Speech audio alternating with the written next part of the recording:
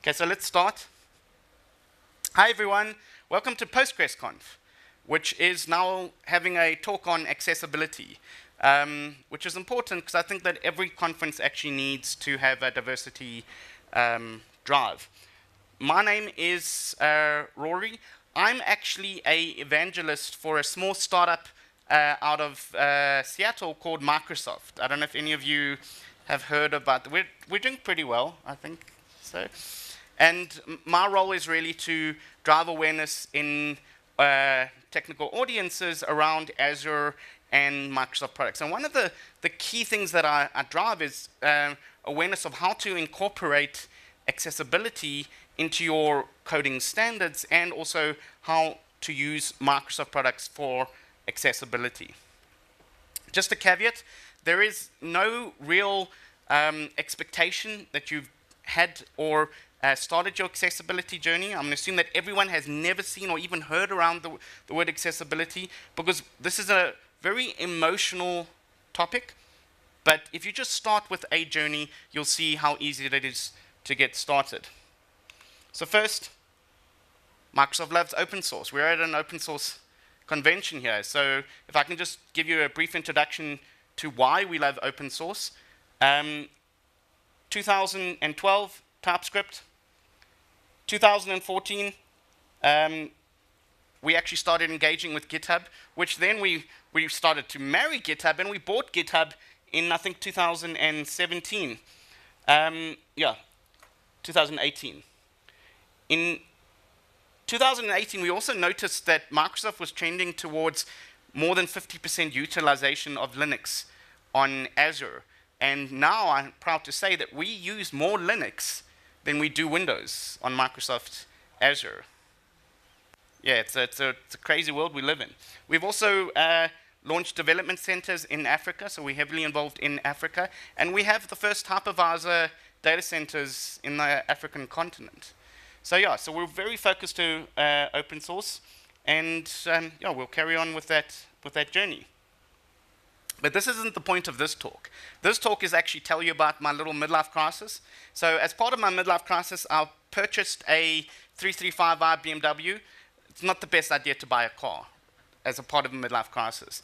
And to get the car to be adjusted for my pedals, I then went and created some pedals, and then I bolted them on to my car.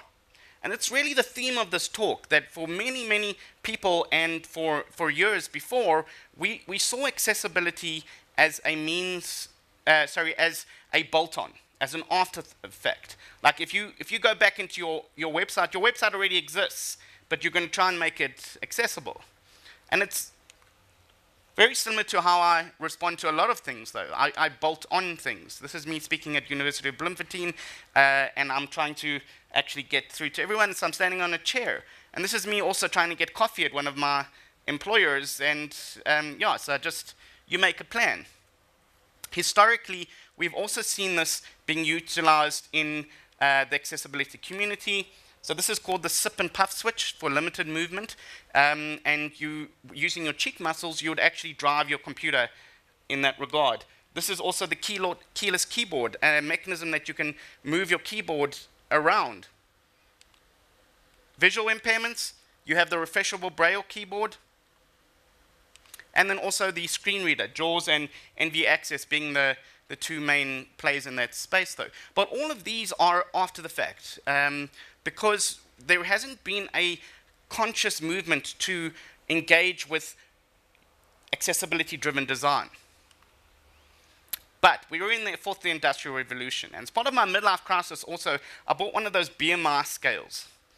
And I put it down, and it asked me some queries, and I put my height, 4'1", 120 centimeters, weight 65 kilos, and then it had an option for a crawling baby or an adult man. And I thought, oh, this is not going to end well.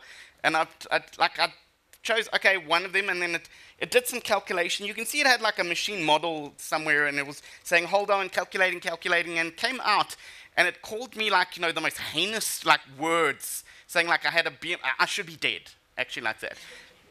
But I felt a little bit like Sad Affleck, because there was no way that I could actually bolt on any changes to this device. There was no way that I could actually say, fourth industrial revolution, slow down, cater for people with accessibility issues. So I gave myself a challenge. Yeah, this makes a lot less sense now that he's had his, yeah, I'm not going to ruin it for you people.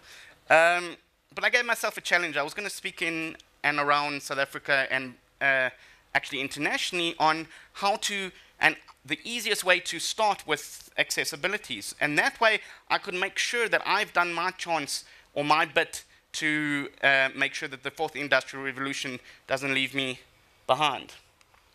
So what are we going to talk about today?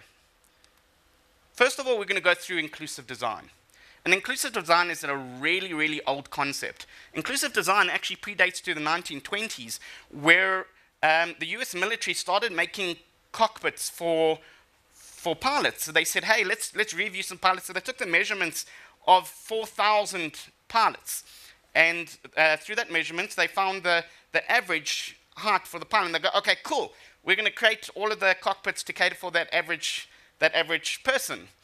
And then in the 1930s and 40s, they started having these unnecessary high amounts of crashes. And in the 1950s, they went back and said, let's relook at what we did there. And they said, okay, cool, 4,000 people, and in the middle there of the average, let's find that person, and that person didn't exist. Because catering for the average is actually catering for no one.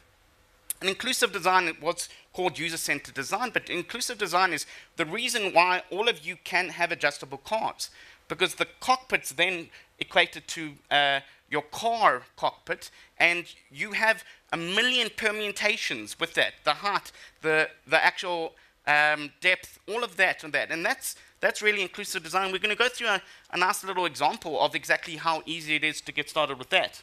Then we're going to look at website standards. Now, why web? Because web really is the entry point to a lot of people's worlds, their digital worlds though. And web accessibility is at the forefront of what's coming up.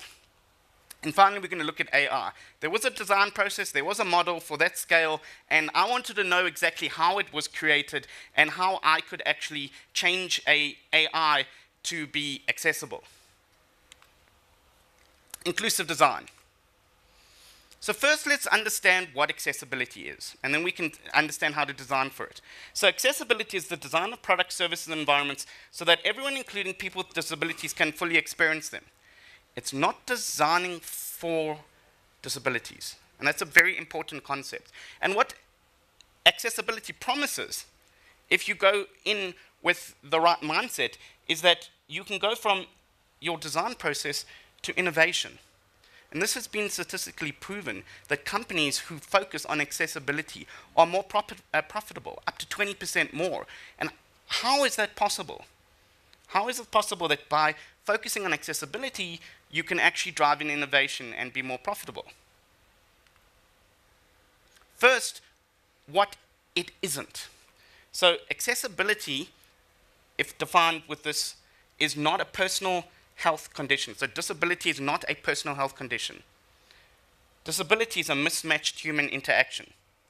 Have you ever been to a doctor and you go into them, I'm not feeling too good, and he goes, I'm sorry, you've got disability.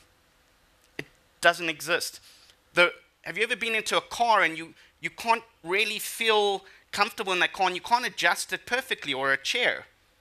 Guess what? According to that chair, you're disabled.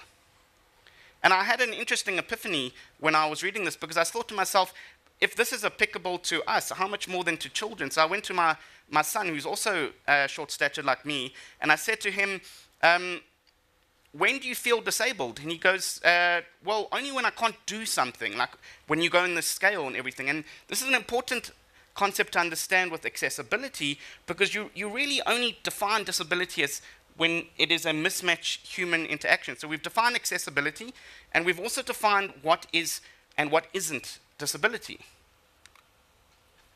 So now with those concepts, let's look at some design steps around how you can do inclusive design.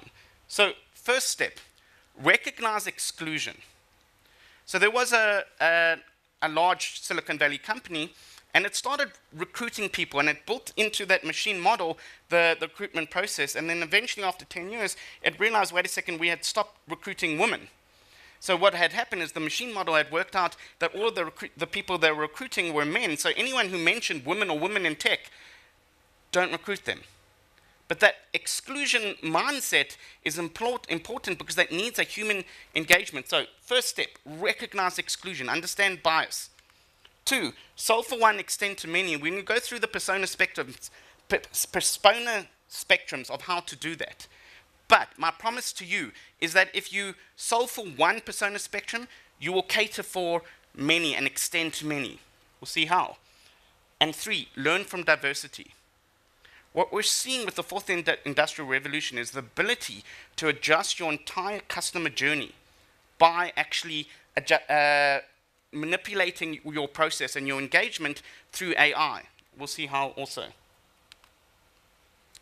Persona spectrum. So this comes from the US Center for Disabilities, and the most common use case for this is someone without the use of their arm. So this person might be an amputee, or they might be born without an arm, and the top there, and we have the limited access to the arm. Number 2 is an arm injury.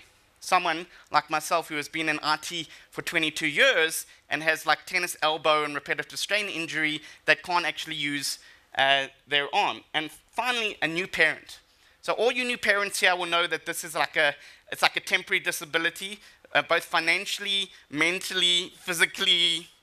There's a lot to go with children.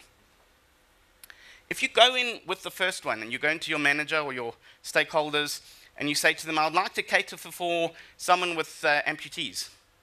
There's 26,000 in the US like that. You would never be able to justify the budget spend for that. The second one, 13 million. The third one, 8 million. By catering for one persona spectrum, you're actually catering for 21 million people. This is an important concept to understand, because how many people have accessibility needs? There are more than 1 billion people with accessibility needs in the world. So if you find the right persona spectrum, you can actually make it financially viable to code towards that. So once you have your persona spectrums, then you take your journey, your user journey, and you superimpose that over your standard engagement. So over here we have a web shopping cart. I've got my registration, my navigation, and my checkout.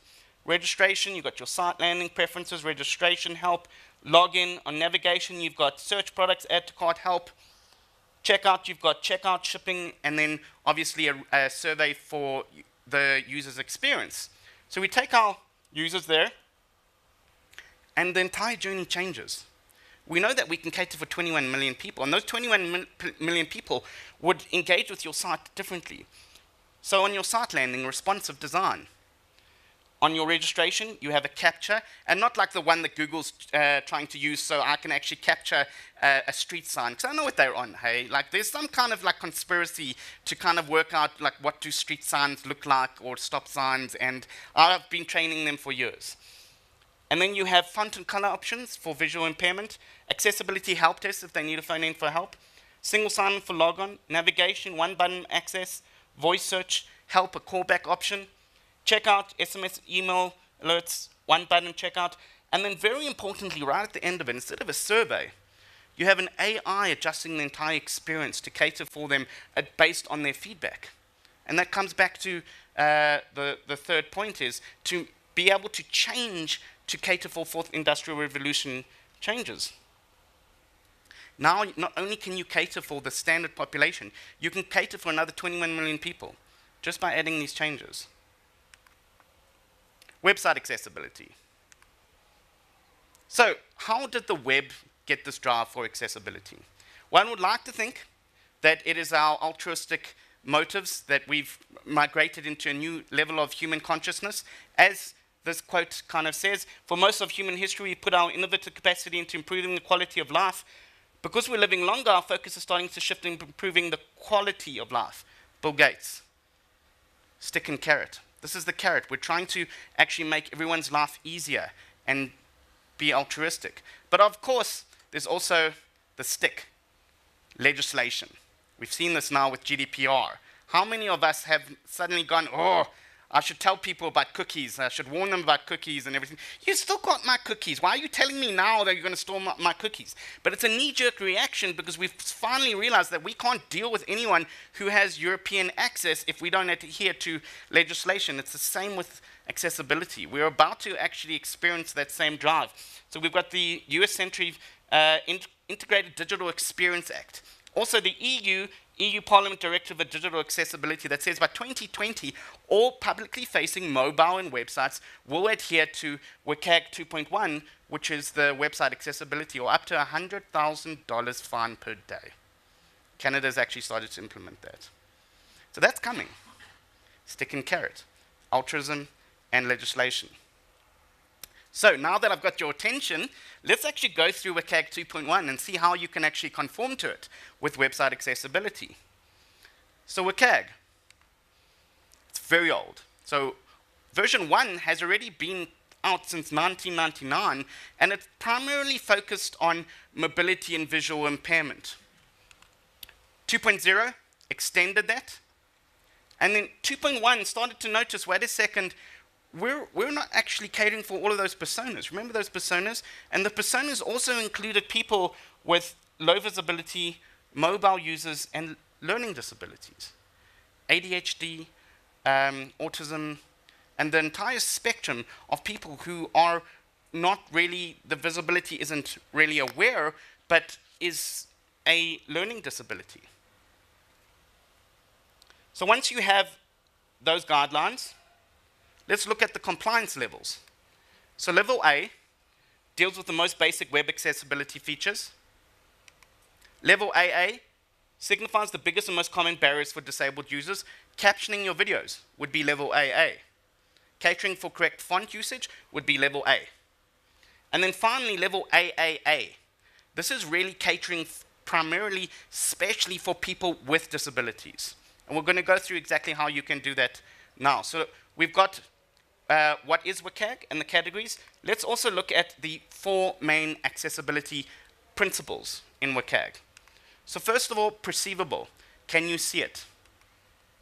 Operable. Can you use it? Understandable. Can you understand it? And finally, robust. It won't break future technologies. And I'm going to give an example for each one of these 3, and we'll talk through also some of the compliance levels. Perceivable. So this is an apex predator that a lot of you actually introduce into your house, and you treat it as a pet. And it's got an alt text. So a screen reader will actually go into this image, and it will read back cute cat instead of apex predator. But that's perceivable. That's what kind of the expectation is to do with this with web accessibility. Create your alt text. Now the nice thing about Microsoft products, Word, PowerPoint, even Excel, is that we've incorporated AI accessibility features that it will do it for you. So if you have a cat and you go check accessibility in Microsoft Office, it will say, can we actually put the captions for you, sorry, the alt text for you, and it will go and say cat. So a lot of these are pretty easy to do when you incorporate with AI. Perceivable also. 1 out of 20 males are colorblind. 1 out of 200 females are colorblind. So how many of us actually use color to indicate alerts or errors or information on the web? So here's an example of one where you're highlighting the incorrect email address with red, but to someone who's colorblind, they wouldn't be able to see it. So this is my hero, Ron Swanson of Parks and Recreation. He likes whiskey, carpentry, and meat. And you'll notice that he's been captioned here as laughs, which is completely against his persona. But if you just take your video and you chuck it into a video editor and you just leave it alone, your captions are not going to come out correctly. So we've created a captioning tool, and you'll see here in a video that I'm going to play later on, that it uses Azure AI, and it's called Video Indexer. And it gives you 5,000 minutes for free, and it allows you to do all of that into multiple languages. So there's a lot of nice tools out there that allow you to do this properly, but don't just take your video and throw it onto the interweb and expect it to be captioned. Also spend some time and just make sure those captions are not like Ron Swanson laughing. Perceivable also. So this is a really bad example of a hyperlink. So you can see here that someone actually pasted hyperlink into a newspaper. But this is also an example of someone expecting to do something and getting a different result. If you were to also use that hyperlink in a screen reader and you didn't have an alt text for it, the person who was visually impaired would just hear, and this is a hyperlink, click here. They wouldn't get given the option to be able to understand where to go. This is my favorite keyboard, the Stack Overflow Control C and V keyboard though. So we're developers, right? We're going to check the web first.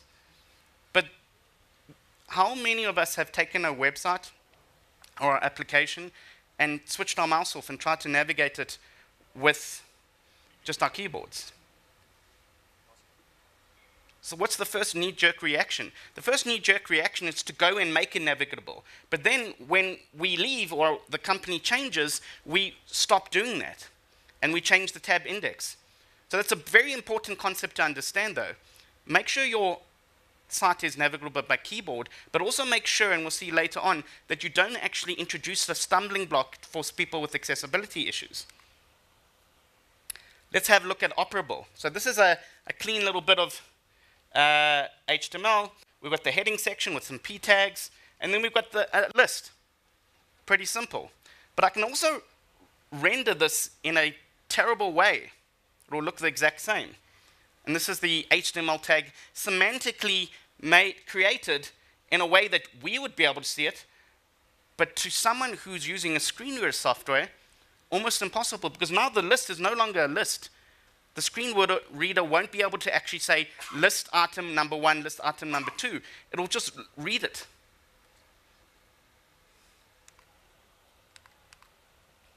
Understandable. So one of my pet projects is to collect incorrect usage of volume indexes and GIFs showing, like, poor design. And this is a volume control where someone is actually pumping a bicycle pump to get the volume at the correct level. But there's also one that you have to scream into your computer to get the volume at the right level. And finally, the most difficult that I've ever tried to use is the gear ratio. So you can actually do the gears. You can try this yourself also, and you can accelerate and clutch. I've got an automatic car. I don't even know what a clutch is, and to get the volume there. But this is an important concept, though, because a lot of times we perceive what is understandable to us as understandable to everyone else, whereas someone who actually has ADHD or autism or attention deficit wouldn't be able to operate on the same level as us. Colors, flashes, engagements are different to them. Robust, and finally robust, the last principle. To someone who has accessibility requirements, they surf and they use their devices in landscape mode. That's the majority of them. And yes, we've had a push for responsiveness, probably because of budgeting or customer usage of everything, but also we want to be able to use it in a landscape mode for accessibility requirements. So this is another apex predator, the Dachshund, actually one of the only dogs that has ever bitten me. That's a Cocker Spaniel, hey? So now we've looked at what perceivable is and how to cater for it, but what about the side, the AAA, on how to actually cater for disabilities? It's an important concept to understand. And I introduced to you ARIA, the Web Accessibility Initiative Access Rich Internet Applications, aka ARIA. So we're just going to call it ARIA. And it breaks it up into role attributes, live regions, landmark roles, states, and properties. And this is being able to, for example, for a screen reader, really kind of say, this person coming in has an accessibility requirement. I'm going to give him a richer experience. ARIA is markup. It looks and feels exactly like HTML. So we've got a role, main equals role, a state, and a property. And it's really giving the screen reader the real kind of, instead of visually, but I am now going to represent the state in ARIA. ARIA is HTML5. Did you ever notice why HTML5 HTML4 took so long to get to HTML5. And then suddenly they just managed to get there. There was something even before that. It was called ARIA. And ARIA was semantically sound because you had to be semantically sound for a screen reader to be able to read the page. So notice that on the left we've got ARIA, we've got article, header, navigation, complementary, and suddenly now in HTML5 we've got very similar tags though. Because they realized, wait a second, there is already a community that is semantically using a new version of HTML5. Let's base it on that. Do you know how hard it was to find a picture of Fight Club Lego? So this is Fight Club Lego. And the first rule of ARIA is, like Fight Club, no ARIA is better than bad ARIA. If you create bad ARIA, and we'll look at some examples now, you can put a stumbling block in for someone with accessibility requirements. The second rule of ARIA is, if you use semantically sound HTML5, you're already using ARIA. Let's look at some bad examples of how you could use ARIA. So first of all, principle one, a role is a promise. If you're going to do something, you make sure that you are actually doing that. So ARIA pressed equals to false, mute. Principle two, ARIA can both cloak and enhance, creating both power and danger. So over here, I have a hyperlink, and it's a menu item. So assistive tech users perceive this element as an item in a menu, not a link. Because I'm actually trying to make it into a menu item, but it's an actual hyperlink. Number two, assistive tech users can only perceive the contents of the ARIA label and not the link text. So assistive tech users won't actually see link text, they will only see the ARIA. So you see why in the beginning I said to them, if you're going to actually cater for people with accessibility requirements, make sure you understand how to, because you can actually make it more difficult than easy by doing that. So keep calm, it's demo time, and I give you the X pipeline sample. So you can access that, github.com/Microsoft X pipeline samples. Office.com, Azure, all of the Microsoft sites have already been for many years mandated to be accessibility ready. And we recently open sourced our entire tool chain. So one is I want to show you a Chrome plugin that you can use, and two is I want to show you actually how to do this with DevOps, the catchphrase of the day. So, this is left, right. So this is that GitHub repo that I've got there, and it's got some pages in there, and it's got a sample page.html. And in that sample page.html, let's go left. It gives you a static page with some accessibility issues. So there's nothing wrong with the top paragraph. This input text lacks an accessible label. The color text is wrong. And the button uses a tab index greater than 0 because someone went and changed it. So it gives you that. Now we're going to run rules on it. We're going to run the WCAG and ARIA rules onto it, and we're going to use two tools. One is I've got a nice little Chrome add in there, Accessibility Insights for Web, which is the main tool that we open sourced, which you can get it as a Chrome extension or a Edge Insights extension, and it gives you, you can switch on the automated checks, you can switch off the color, headings, tab stops, and landmarks. But what I want to do here,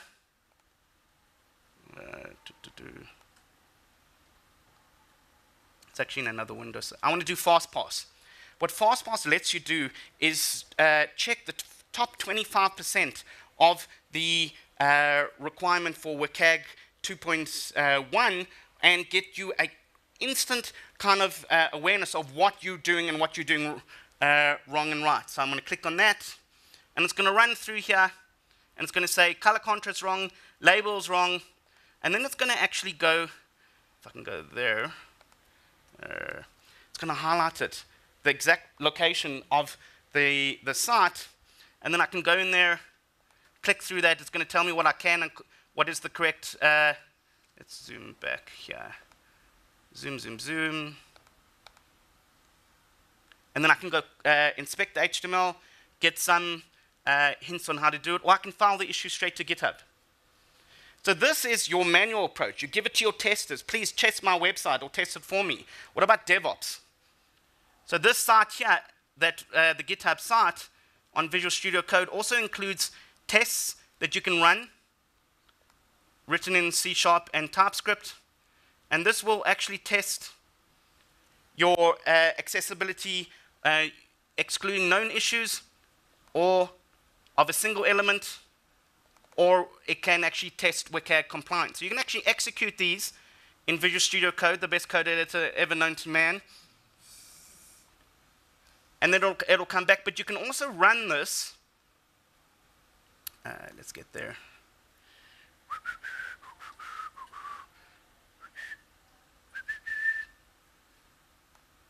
You can also run this in Azure DevOps, which means you can run your entire pipeline using the Axe pipeline samples inside your DevOps process and gives you a view of exactly what you're doing. And then feedback with here, you can see, let's go to the test cases, .NET test, and feedback with the tests that you've run and the status of them back to your testing team.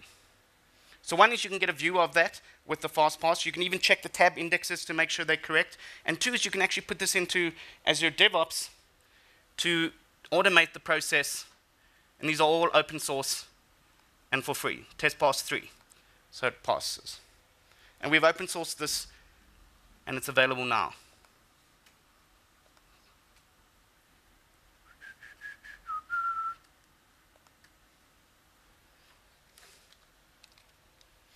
AI, that little model on the BMI scale. How did that come to be? There was a design session, I'm sure that they sat around in a room and goes, okay, cool, we should really use the word obese in our model, hey? Nothing wrong can happen. Like, yes, it can. So let's look at exactly how to cater for that. So I've been kind of abusing AI, like that model, for a long time. And I've been kind of proving to people that I'm not related to Tyrion Lannister.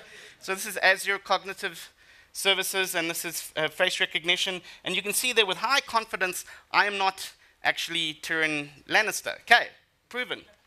I also did a talk where I had an Amazon Alexa robot, and I was screaming at it, and I was saying, okay, cool, pass me the butter, like Rick and Morty. And it was a kind of an epiphany, because I realized that Alexa couldn't actually understand that I was getting quite gruff with it, not understanding my South African accent.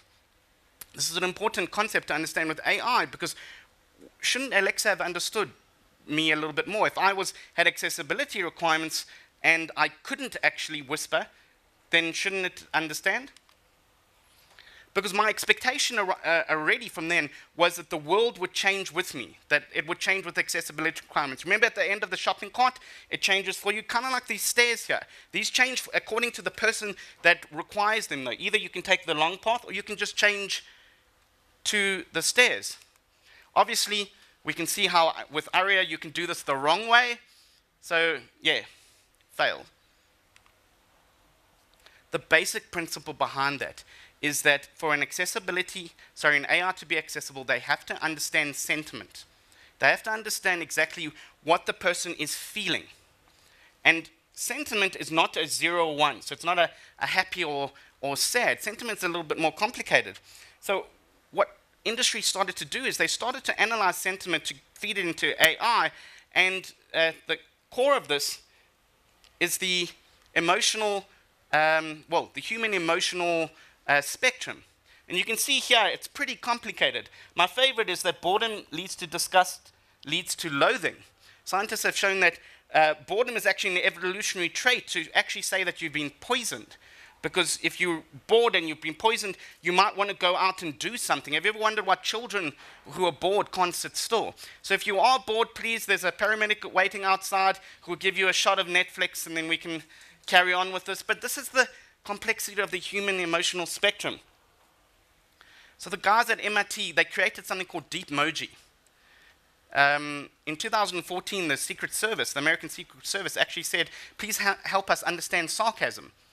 So the guys in Deepmoji realized that sarcasm is a very high form of wit, though, but we already know that the internet's being sarcastic. So they created Deepmoji, and they started scanning tweets.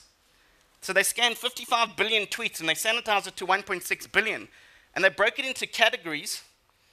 And the categories we want to know here, because the Secret Service wants to know, is this face here. We really care about this. And this is the I'm not impressed face, aka sarcasm. So we scanned the tweets, we fed them into a model, we created an AI. Can this AI understand emotion? Can this AI understand accessibility? So you can go into Deepmoji now. So deepmoji.mit.edu. So immediately I went, the electricity is off again. Oh joy. Sarcasm. And it brought me back the actual emotional flow. And it understands you can actually access this in Docker. And this was a pivotal point because then suddenly now all these companies realized that they could understand emotionality properly. They started building it into their tools. If you scream at Siri, if you scream at Alexa, if you scream at Cortana, do you know what it's going to do? It's going to start to whisper back at you. Because it understands, wait a second, this person's engagement might not be the norm. They might actually be requiring accessibility requirements. And we started building it in. At Microsoft, we have an emotional intelligence team that builds into emotional intelligence into all our products, especially AI. And we also see that with accessibility with AI, so this is someone actually speaking to Alexa, but he's using TensorFlow in the browser to scan in his custom hand signals. And this is that last bit there, that AI adjustment. He had custom AI requirements, so he would scan it in, his own custom hand signals, and then he would speak to Alexa through that. How do you get started and create this learning from diversity with AIs? One, we've already discussed learning, redefine bias as a spectrum. Two, enlist customers to correct the bias. We scan 55 billion tweets. Cultivate diversity with privacy and consent. You have to actually cultivate privacy. You can't just use data without consent. Balance intelligence and discovery. And finally, build inclusive AI teams. There is no one who is a bigger supporter of accessibility requirements other than someone who is heavily involved with someone with accessibility needs, though. A parent, a mother, a child, all of them. If you have someone who has accessibility needs, you'll be the biggest evangelist for that. Build your accessibility teams, hire for accessibility, and you'll get to that point that you'll create that innovation. You'll get to the point that you'll create products like this. It's a hackathon that we did at Microsoft, seeing AI, that you can put it on an iPhone and can scan your entire area around you, and it can tell you how many people, the barcode, and whether they're happy or sad. You'll also be able to do things like this. My name is Grover. Sean. My name is Ian. I'm Taylor. My name is Owen, and I am 9.5 years old. I only have one. And yeah. I love video games, my friends, my family, and again video games. Whenever I play it, it makes me feel happy. The fun that you get to have with connecting with your friends. You make your own rules? It's his way of interacting with his friends when he can't physically otherwise do it. When I'm playing with a regular controller, there's some things that don't work for me. It's difficult for me to use both joysticks and the D-pad at the exact same time. And it just slowed me down a bunch more, while other people were like... She's never had the freedom to play at the level she knows she could. I never thought it was unfair. I just thought, hey, this is the way it is and it's not going to change. What I like about the adaptive controller is that now everyone can play. I don't even have to look at the controller and just be like looking at the screen like, hey, yep. You never want your kid to feel like an outsider or an other. One of the biggest fears early on is, how will Owen be viewed by the other kids? He's not different when he plays. It's a little challenging, but that's the whole point of gaming. I can hit the buttons just as fast as they can. And I think I can crush my friends. No matter how your body is or how fast you are, you can play. It's a really good thing to have in this world.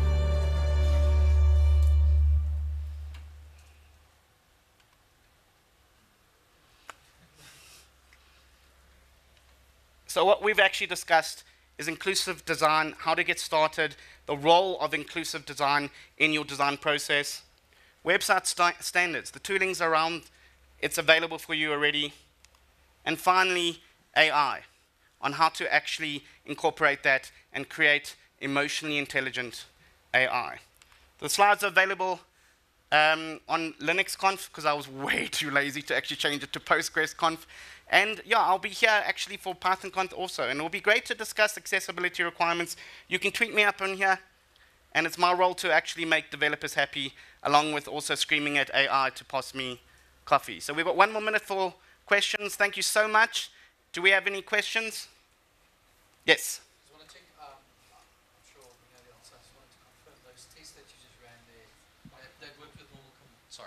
Just wanted to check the tests that you ran there. They normal command line tests, so that should work with Yeah, anything so it's that can in run unit. tomorrow. It's absolutely fine. You can run it self-contained. So all of the novelty of it is it's running inside Azure DevOps. It's got the libraries, which is kind of aware of the WCAG and ARIA, and it's just feeding back to you, wait a second, here's a site. I'm going to start up a Chrome instance, drive it there and say, how is this rendered on that Chrome instance, and then feed back into your test cases.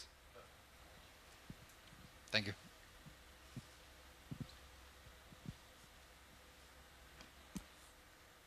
Thanks, everyone.